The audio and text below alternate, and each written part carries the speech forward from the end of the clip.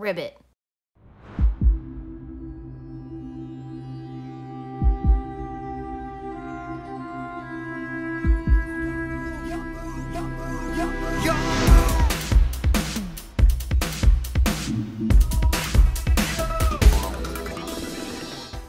This is Logan, and this past weekend I got my first invite to nationals at the Toronto Regionals by playing Paleozoic. And I actually got to do a really sick deck profile video with Team Sam, which was awesome. Love the dude a lot, respect him, he's an awesome guy. If you haven't seen it already, we'll link it, you'll see it, you'll probably see it before you see this video, but it's there. Even though I did the profile with Sam, I wanted to do my own profile that shows some combos because it's more constructed, and when I did Sam's video, I was exhausted and sweating and hot and tired and had just played 9 rounds of Swiss for 10 plus hours and I was not in my prime state. So I wanted to do this video to show you guys everything in a more in-depth and meaningful manner. So let's do it! Starting out, mandatory things. 3-shot frog. Most important card in the deck, obviously. He's the foolish for your froggies. You want to special him out by ditching a water monster, which in this case is going to be one of your frogs, and then you have the ability to bounce him back to use him as an extra normal summon. You're basically foolishing twice off of him. You can ditch Ronin Totem and a dupe frog, or both Ronins. We'll go into that later. You get him in grave, and you can just special and go rated to Toad turn 1 if you can see him and one other frog. If not, you can still normal summon him, do the ditch. He's great, he's broken, he's amazing. Next, we have another good boy who's right there. 3 dupe frog. He's amazing because whenever you get Toad on field and you want to detach in the standby phase, you detach and then summon out him from the deck, and then he's just like a 2000 wall. You have a defense position, and his effect is they have to attack this card first, so you have Toad protection, and you can use him to basically be the Omni negate for Toad, which is great. If you happen to have him get beaten into from attack or whatever, you can use his effect to basically add a frog to your hand, and it's great. And so then you just have your play started for the next turn, and it's pretty rad. Next up is 2, not 3, Ronin Totem. You want him in grave as much as possible. He recurs like crazy. You just banish a frog, special summon him out. He's not a hard once per turn. 2 Ronin Totem is the way to go. You don't need 3. 2 is just a perfect number because you search it, you send it, you do everything with it. That's all you need. All right, on to hand traps. I only play 3 in this deck. Ash Blossom, because she's great. She's super versatile in this format, and she's pretty much all you need. I used her all the time. She resolved every single time, and she's the bomb. And then if you want to consider it a hand trap, we're moving into traps, but could be a hand trap, not always. Impermanence. Obviously, this card is bananas. First turn, second turn, set it, get a paleo out. It's great. It's awesome. Moving on to Paleos, because those are the majority of the traps and the deck, we have 3 Morella to start. It's basically your Foolish Burial. Very rarely will it get ashed. If they ash you, they're wrong, and it's good for deck thinning purposes. If you know what you don't need that's a Paleo, you can ditch it to the graveyard. It also just gets your stuff started. You get Paleos engraved, and you can just start chaining left and right, and Morella just gets you there a lot faster. Next, we have 3 Canadia. It's basically Book of Moon. Whenever you have a problematic big monster that's gonna come in and beat the crap out of you, you can say no, flip them upside down. Basically use this against pretty much any matchup. Card's good for when monsters have activated effects and you basically want to just shut it down before it even gets there. You can basically activate Canadia, shut it down before it even gets there. Canadia is great if you're playing against Thunder or Orcust or anything that has a big monster coming at you that's an Xyz or a Fusion or whatever. You can just Book of Moon it, chain, get your Paleo, and stop it before it can, you know, kill you. And then they basically just have to sit there with their monster flip face down because they just went through everything to get those monsters out, and it's really nice. And then we have 3 Illinoides. It's just a little MST. I didn't encounter a lot of back row, but whenever anyone said anything, I basically shut it down in their end phase. We have 2 Dynamiscus. I don't play 3 just because you're ditching cards for it, and I don't want to overkill that. When I was playing 3, it almost got bricky because you don't always want to be banishing cards. It wasn't necessary, and honestly 2 is fine, and you can search it off Trap Trick. Then 3 Trap Trick. Amazing card. Can't really say no to it. Anytime I needed anything at any point, didn't matter. Trap Trick, got whatever I needed. It's basically a 6th copy of any trap in your deck. Next is one of my favorite cards that I played over the weekend that I added last minute and was really glad it worked out. 3 Lost Wind. I did not have this in my deck literally before Saturday. I put 3 in just for the heck of it because there's a lot of effect monsters and I know they're all gonna be special summoned, so I put in the 3 Lost Wind because right in damage or whenever you just flip Lost Wind, they're cut in half, their effects are negated, and it's permanent. So when the next turn comes around, they're like, enter battle. It's like, no, you're not. You're halved. I mean, you can, but you're gonna kill yourself. So it's amazing. And if they're trying to go at Toad, or even if they're trying to go at Dupe Frog, you basically stop them, and then they put damage on themselves, and then they lose their own monster. It's hysterical. Also, it's great because it resets itself anytime they summon from the extra deck. Best card. Compulse. Compulse is amazing because basically your opponent's gonna go through all these resources and pretty much all this effort to get out one of their big monsters, and then you just flip this, and man, Borrelsword can be targeted, folks. It's really good. So you just let Borrelsword come out or whatever come out, and it's like, nah. It's great. It's so fun just seeing everyone get really upset when you let them waste all their time for you to do that. Oh, and then you can just chain a Paleo, because these are normal. You can just chain and get your own bodies on board and go into your own Borrelsword. What a time. And then 2 Crackdown. I don't have it at 3. 3 kind of gets to be a little obnoxious if they're not summoning like a lot of monsters. 2 is a good number. I see it all the time. I can't tell you how many times I took Colossus. I took a Dingirsu, I think in like round 7. Satisfying taking people's stuff. And last of the traps, we have a trap that not a lot of people are playing that I think is a real sleeper card and is amazing.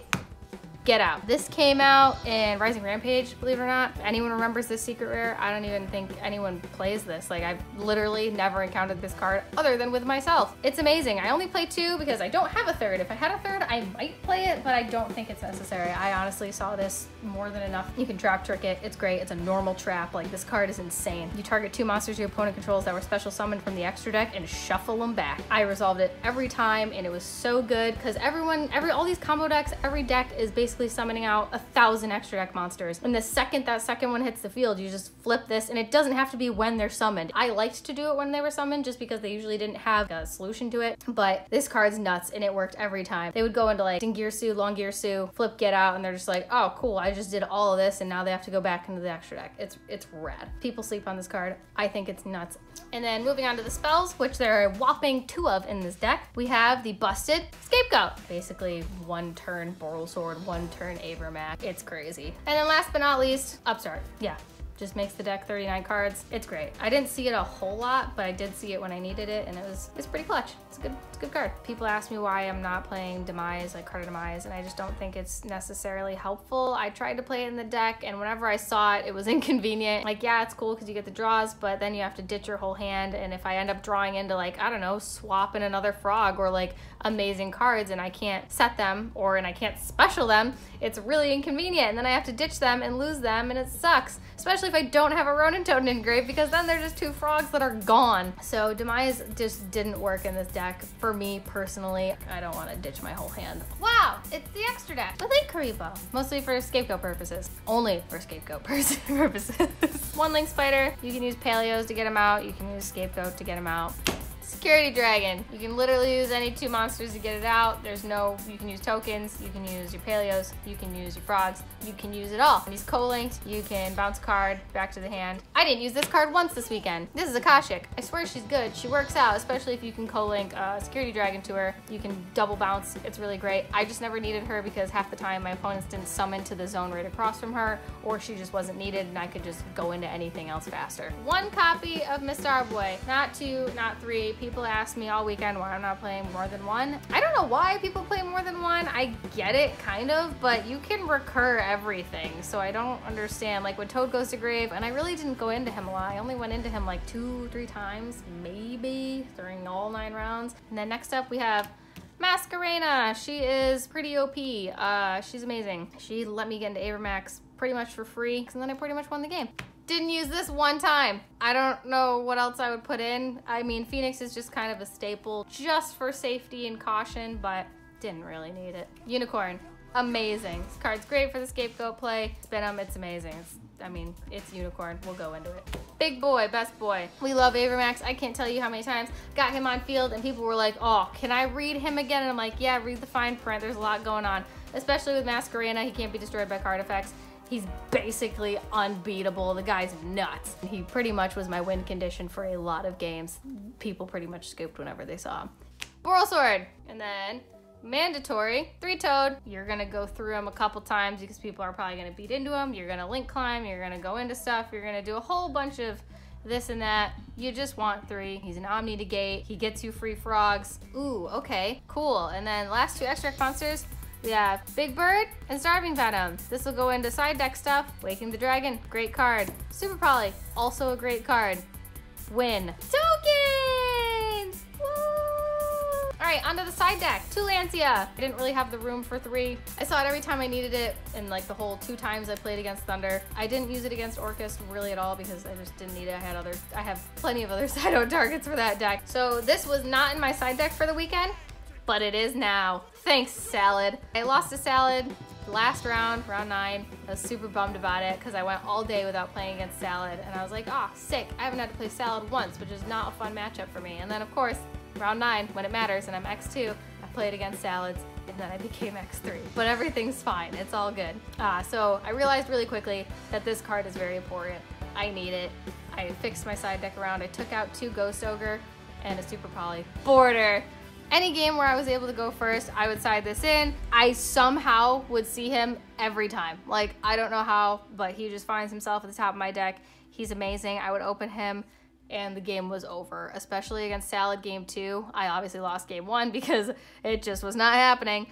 Game 2, sided in, opened it, and ba-bam, scoop. It's amazing. I would never take this out of my side. Didn't use this card. 2 Cosmic Cyclone. I just used it just in case that I needed to. I thought I'd play against Striker or something. I didn't. I literally only played against Orcust, Thunder, Dino Thunder, and some random rogue decks that this wasn't necessary with, but I figured I'd have it because everyone's playing it and it gets rid of recurable spell and traps. It's all good. Cut down to 2 Super Poly. I had 3 over the weekend. It worked out fine. There was nothing wrong with it. I just think the Nibiru's took priority now, but bring out Starving Venom, use their resources. I mean, can't get stopped. Can't stop, won't stop. Super Poly's great. And last but not least, my other win condition. My side deck has a lot of win conditions, but Waking the Dragon.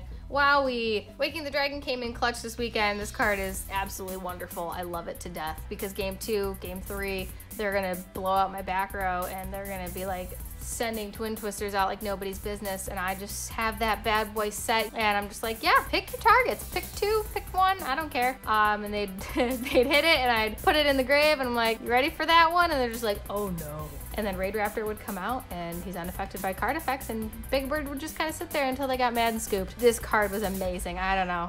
I've had it out of the side for a long time, but it's back and it's staying. All right, so going into the Scapegoat combo, all you need is a Scapegoat. It's this card. And 1 whole card in hand. On your opponent's end phase, you would just activate Scapegoat and you get boop, boop, boop, boop, your 4 tokens. And then you go into your turn, draw a card, go into Link Spider, boop. Go into Security Dragon, use Security Dragon's effect to bounce a card back, then boop, boop. Unicorn. You now have 2 cards in hand, so Unicorn effect, ditch a card, spin another card back. Wow, you've just cleared 2 cards off their field. And then use your last token, boop, for Link Karibo. And then guess what, folks? Guess what that is? That's 2 extra deck monsters, and it goes into a 4. Beep! And you just cleared 2 cards off their field, and now they're pretty much crying inside. Okay, and just to show another Scapegoat combo to show the versatility, and we can go into Boral Sword and more. End phase again, Scapegoat, then you draw. Wow, look, you drew a trap trick. Great. Link 2 into 2 non-link monsters for Masquerade. And then Link again, Link Spider, Link again. Creeps? Wow, look at that. 4. Beep, beep, beep. Oh my god, look. Look at your graveyard. If this happened, I mean, you could totally have Paleos in here too. This is just like ideal setting. Banish dupe, summon Ron, banish swap, summon Ron. Wow. Go to Toad. Amazing. You're just gonna ba-bam, bam, ba-bam. I did this a couple times, like during the first couple rounds. It's so free with Scapegoat to get into Boral Sword and Toad. Like, it's crazy. But yeah, now that you just sat through this really long explanation of every card in this deck and what's happening, it was a lot of fun. I enjoyed myself. I don't know how this happened. I don't know how I went as far as I did with this deck, especially considering I have not been playing Yu-Gi-Oh! Very long. I started in January of this year. But yeah, it was a lot of fun. Everyone was super nice. All the guys who played against were totally cool. I had a lot of fun. I met some awesome people. Sam was great. Everyone was great. I had a good time. I'm going to the Catskills this weekend. We'll see what happens. It was a totally awesome experience. So this is my deck profile. It wasn't perfect. It's not perfect. I'm gonna tweak it. I hope I explained this in a slightly helpful way. Thanks so much for watching all this. You guys are amazing. Follow us on Instagram, Crush Cards, YGO. Subscribe, comment, say things. I love you. And check out our TCG. We're also Crush Cards on there too. We'll put links in the description and on this beautiful end page that'll come up in about 2 seconds. Stay beautiful, friends. Thank you.